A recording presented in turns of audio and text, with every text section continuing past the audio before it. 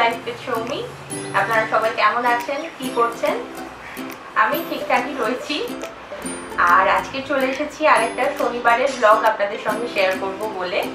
আপনারা ভাবেন যে খালি শনি আর রবিবারই ব্লগ শেয়ার করে, অ্যাকচুয়ালি তা না।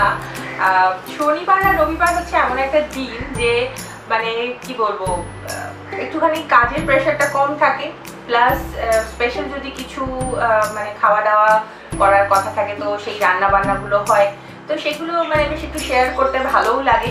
তো সেই জন্যেই মানে আমার চ্যানেলে হয়তো শনি রবিবারের একটু বেশি মানে দেখতে পাবেন আর কি ব্লগস। তো সেই আর কি। আর এখন অবধি আমি একটা জিনিস বলবো যে যারা যারা আমাকে ফলো করছেন বা যারা সাবস্ক্রাইব করছেন আমার চ্যানেলটা বা যারা দেখছেন আমার ভিডিওগুলো, তাদেরকে মানে অসংখ্য ধন্যবাদ। স্পেশালি যারা কমেন্ট করছেন আমার বেটারমেন্টের জন্য, যারা কমেন্ট করছেন, যেরকম ধরুন মানে এই ধরনের কমেন্ট যারা করছেন যে এটা করলে ভালো হয় বা ওটা দেখালে আরেকটু বেটার হতো বা পরেরটা নেক্সটটা আরও ভালো হবে, তো তাদেরকে মানে থ্যাংক ইউ সো মাচ। মানে it means a lot to me. মানে আমি হয়তো বলে বোঝাতে পারবো না, প্রকাশ করতে পারবো না, যে কারণ কি ধরুন মানে আমি তো এর আগে কখনো ভিডিওস বানাইনি বা মানে এই ফিল্ডে আমি একদমই নতুন। তো সেখানে কেউ যদি ধরুন গাইড করার মতন থাকে বা সাপোর্ট করে, তো সেখানে সত্যি মানে এই জিনিসগুলো অনেকটা ম্যাটার করে, খুব মানে ভালো লাগার একটা জায়গা তৈরি করে। আর এন্থু তো 100 বার মানে ভীষণভাবে এন্থু দেয়। এর সকালবেলার যে ব্রেকফাস্টটা বানাবো সেটা মানে একদম একটা সিম্পল একটা রেসিপিকে একটু এক্সট্রা অর্ডিনারি করে বানানোর চেষ্টা করব। তো সেটা দেখার জন্য তো আমার ভিডিওটা একটু দেখতে হবে।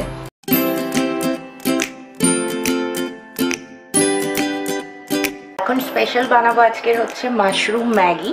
তো সেটার জন্য সাদা তেল নিয়েছি। সাদা তেলের মধ্যে আমি একটা পেঁয়াজকে একদম কুচি কুচি করে কেটে নিয়েছি।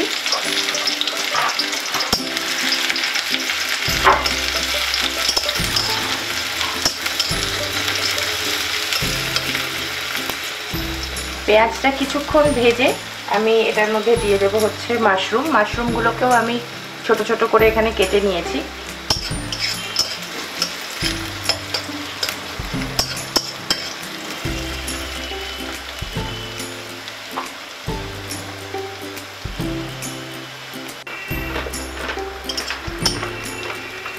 একটু ব্রাউন হয়ে এসেছে, এই সময় আমি এটার মধ্যে দিয়ে দেবো হচ্ছে মাশরুমটা।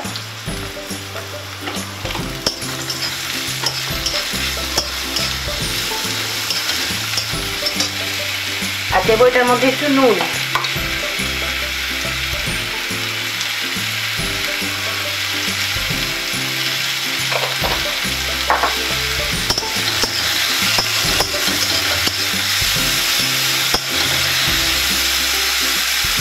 আর এই মাশরুম আর পেঁয়াজ ভাজার সময় মানে একসাথে মাশরুম আর পেঁয়াজটা ভাজলে এত সুন্দর একটা গন্ধ বেরোয়, খুব ভালো লাগে টেস্ট, মানে গন্ধটাই ভীষণ ভালো বেরোয়।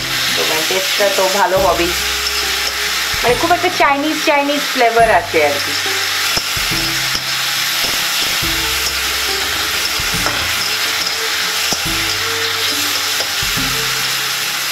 এখন এই যে মাশরুম থেকে জলটা বেরোচ্ছে, ওই জলেই মাশরুমটা একটু সেদ্ধ হয়ে যাবে।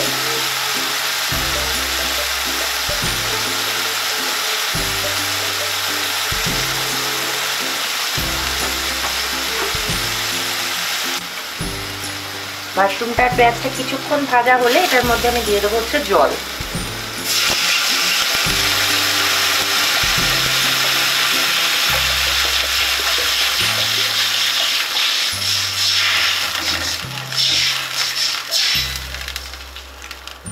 জলের পরিমাণটা কিন্তু ম্যাগি কটা আপনি দিচ্ছেন সেটার উপরে ডিপেন্ড করে দিতে হবে। যদি খুব স্যুপ খেতে পছন্দ করেন তাহলে জলটা একটু বেশি দেবেন, আর যদি একটু বেশি গ্রেভি খেতে পছন্দ করেন জলটা একটু কম দেবেন।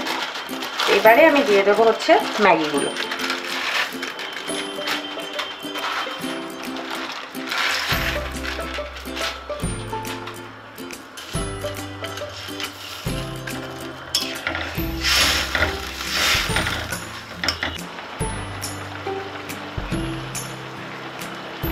ম্যাগিটা তো এখন হয়ে এসেছে। এখানে এই যে ম্যাগিটা হয়ে গেছে দেখুন। আর মশলাটা আমি এখানে খুব অল্প দেব, খুব বেশি দেব না, কারণ নয়তো তাহলে মাশরুমের ফ্লেভারটা পাওয়া যাবে না। তো অল্প মশলা দেব। মশলাটা একদম লাস্টে দিয়ে একটু নাড়াচাড়া করে কিছুক্ষণ ঢাকা দিয়ে রাখবো।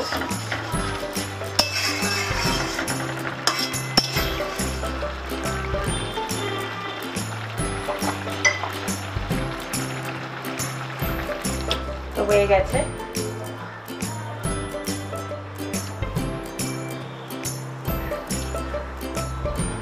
Mushroom Maggi ready.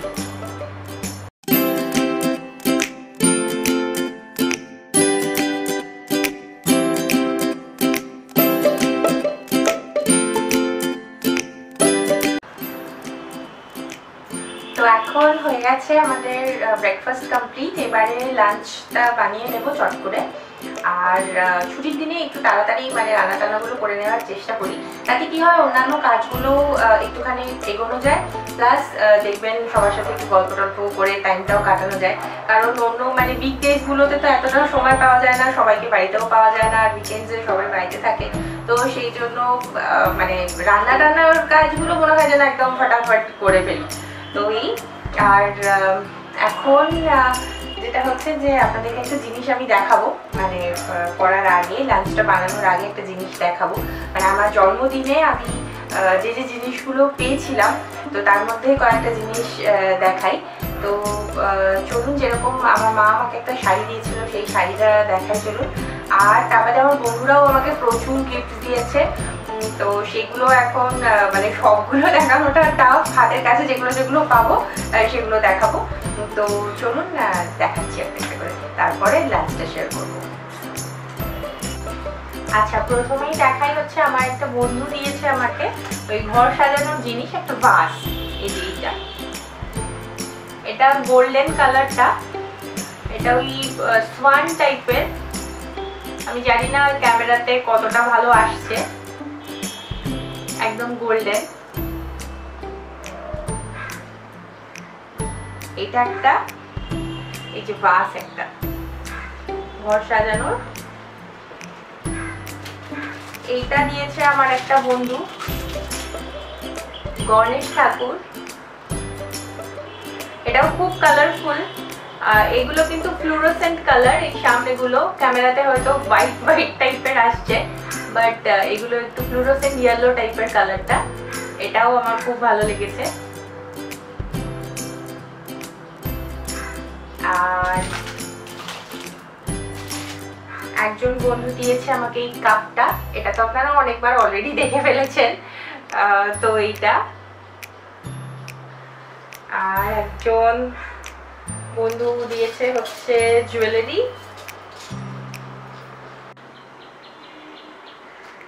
এই যে এরকম একটা জুয়েলারি দিয়েছে, এটা হচ্ছে নেক পিস, আর এটার সাথে ম্যাচিং একটা কানের দুল আছে। আর একজন দিয়েছে হচ্ছে এই কানের দুলটা, এটা আমি জানি না কতটা দেখা যাবে। এটা আর তা বাদে আরো অনেক কিছু পেয়েছি, যেরকম ধরুন ডিও, লিপস্টিক। তো সেইগুলো দেখানোটা একটু মুশকিল। তো এই, আর এবারে দেখা যাচ্ছে আমার মা যে শাড়িটা দিয়েছে সেইটা।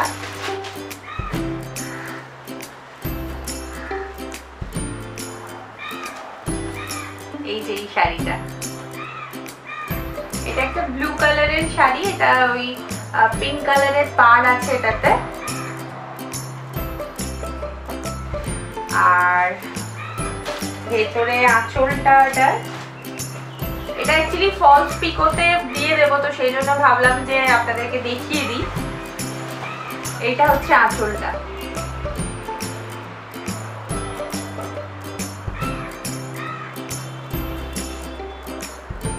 এটা আঁচল, এটা তো পাটটা। আর এমনি শাড়িটা হচ্ছে যে এরকম, এই ব্লুটা,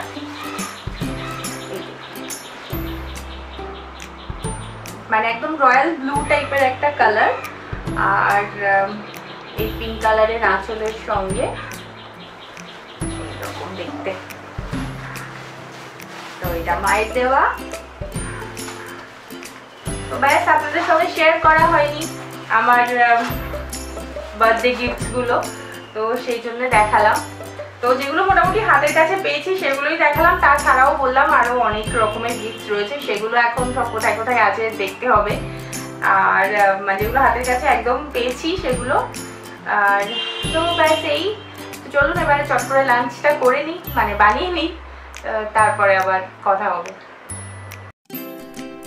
দেখুন বাইরের কি অবস্থা, দেখুন পুরো মেঘ করে একদম পুরো অন্ধকার হয়ে আসছে। আর এখন তো ওয়েদারটাই তাই, মানে কখনো বৃষ্টি পড়ছে কখনো মেঘ হচ্ছে। আর সকাল সকাল বা মানে দুপুরবেলায় যখন রোদ থাকার কথা তখন এরকম ঘন মেঘ করলে আমার কিন্তু খুব আনন্দ হয়। জানি ভীষণ অদ্ভুত লাগছে তো শুনতে, কিন্তু আমার খুব আনন্দ হয়, আমি জানি না কেন। তো চলুন এবার রান্নাটা শুরু করা যাক। তো এখন বানাবো হচ্ছে পনিরের একটা রেসিপি।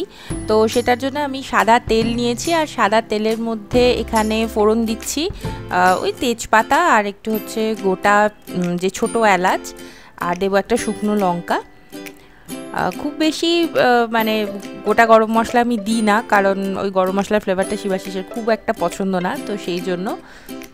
তো এবারে এটা কিছুক্ষণ নেড়ে নেব, কারণ এখান থেকে একটা খুব ভালো একটা গন্ধ বেরোয়। তারপর আমি এখানে একটা মশলা বানিয়েছি, মানে একটা পেস্ট করে নিয়েছি হচ্ছে পেঁয়াজ, টমেটো আর আদা রসুন, এই চারটে জিনিস দিয়ে পেস্টটা বানিয়েছি। তো সেইটা এখন আমি দিয়ে দিলাম। এবারে এটা ভালো করে একটু কষে নিতে হবে যাতে কাঁচা গন্ধটা চলে যায়।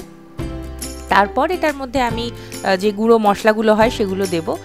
আর খেতে কিন্তু খুব ভালো হয়, এটা বানিয়ে একবার বাড়িতে দেখবেন, আর চটজলদি হয়ে যায়। আর আপনারা তো জানেন মানে আমার রেসিপি মানেই যেটা খুব সহজে হয় অথচ খেতে ভালো হয় সেরকম রেসিপি। তো এখন গুঁড়ো মশলাগুলো দিচ্ছি, যেরকম ধরুন হলুদ, তারপরে ধনে গুঁড়ো, জিরে গুঁড়ো, আর দেবো একটু কাশ্মীরি মির্চ, তাতে মানে কালারটা খুব ভালো আসবে। তো এবারে দিয়ে একটু ভালো করে এটাকে নেড়ে নেব, মানে কষে নিতে হবে। তো ব্যাস এই অল্প মশলার মধ্যেই হয়, খুব বেশি মশলারও প্রয়োজন পড়ে না। আর যেটা দিতে হয় সেটা হচ্ছে দই। তো দইটাকে আমি অলরেডি একটুখানি মানে মিক্সির মধ্যে ফেটিয়ে রেখে দিয়েছি। তো এটাকে ভালো করে মশলাটাকে কষে নিয়ে তারপরে আমি এটার মধ্যে দইটা দিয়ে দেব। দেখুন মশলার সাইডগুলো থেকে একটু একটু করে তেল বেরিয়ে এসেছে। তো এবারে দইটা দিয়ে দিচ্ছি। আর দইটা সবসময় মানে যখনই দই কোনো রান্নাতে ইউজ করবেন তখনই কিন্তু একটু ভালো করে ফেটিয়ে নিয়ে তারপর ইউজ করবেন, নয়তো কিন্তু দইয়ের মধ্যে ছোট ছোট লাম্পস হয়ে যায়। তো সেটা মানে খেতে তখন খুব একটা ভালো লাগে না, আর দেখতেও কীরকম যেন একটু ছানা ছানা মতন হয়ে যায়। আর দইটা যদি ভালো করে মানে ফেটানো থাকে তাহলে কিন্তু সেই জিনিসটা হয় না। তো এবারে খুব ভালো করে মিশিয়ে নেব, মিশিয়ে এটাকে কিছুক্ষণ হবে এটা। তো এখানে আমি এখন একটু দিচ্ছি হচ্ছে চিনি আর নুন, মানে নুন চিনি স্বাদ মতন দিয়ে দিতে হবে। তো তারপরে এবার এটাকে একটু কষাতে হবে যাতে ওই দইয়ের যে তেলটা বেরোবে, তো সেই তেলটা দেখুন বেরিয়ে এসেছে এখন। মানে মশলাগুলো এমন করে ভালো করে কষাতে হবে যাতে মশলার কাঁচা ভাবটা চলে যায়। আর এখানে এখন একটু কসুরি মেথি আমি জলের মধ্যে ভিজিয়ে রেখেছিলাম, কারণ এটা আমার ওই মানে মেথি শাকটাকেই শুকিয়ে কসুরি মেথি করা থাকে, তো সেজন্য একটু জলে ভিজিয়ে রাখি আমি আগে। তো তারপর ওটাকে এবারে এর মধ্যে দিয়ে দেব।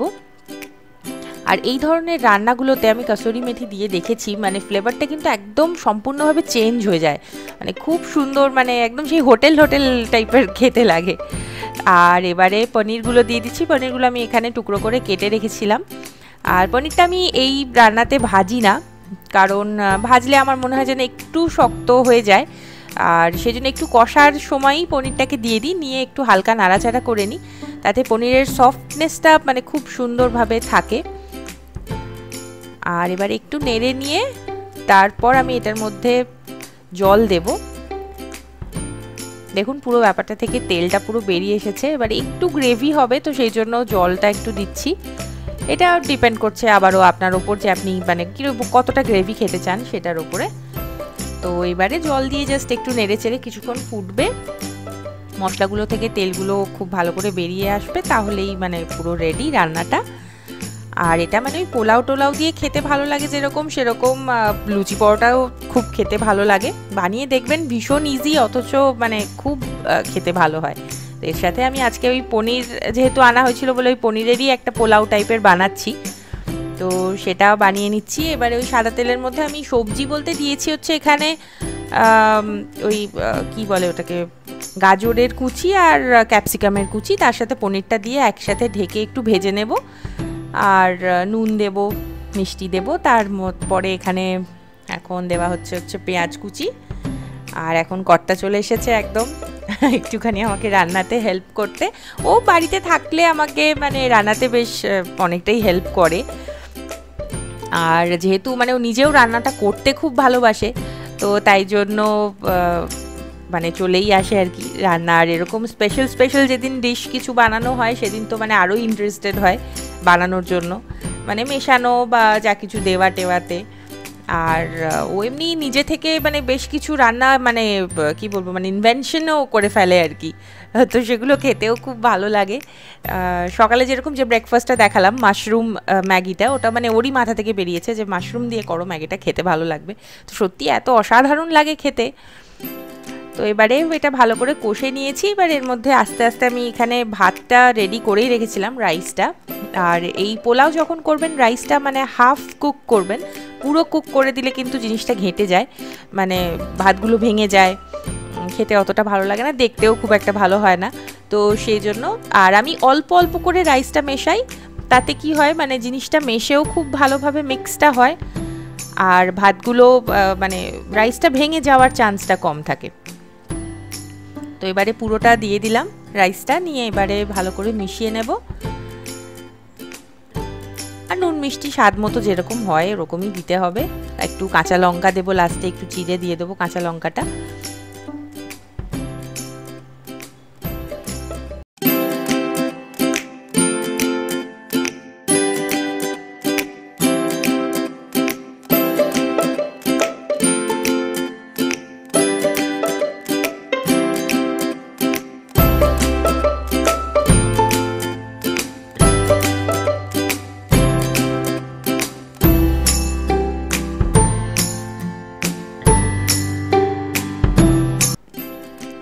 মোটামুটি যখন হয়ে আসবে তখন এটার মধ্যে আমি দিচ্ছি হচ্ছে একটু কেওড়া জল, মানে কেওড়া ওয়াটার, আর দেবো হচ্ছে রোজ ওয়াটার, কিন্তু মানে ফিউ ড্রপস, একদম মানে কয়েক ফোঁটা জাস্ট দিতে হবে শুধুমাত্র গন্ধটার জন্য, পোলাও গন্ধটা বেশ বেরোবে, মানে একদম ওই কয়েক ফোঁটা দিয়ে ভালো করে নেড়ে চেড়ে নিলেই রেডি। এবার এটার মধ্যে ওই গোলাপ জলটা দিয়ে দিচ্ছি।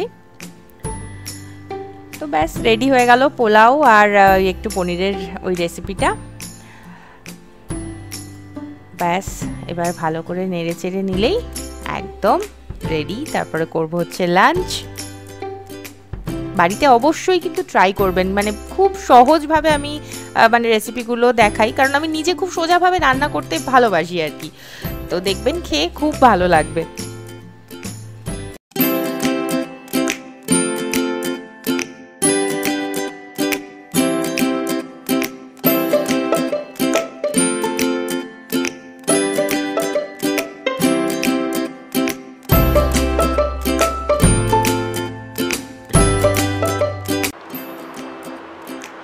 এখন রান্না বান্না একদম কমপ্লিট হয়ে গেছে, আর এখন এই একটু গুছানো চলছে রান্নাঘরটা, জাস্ট গুছিয়ে নেবো একটু।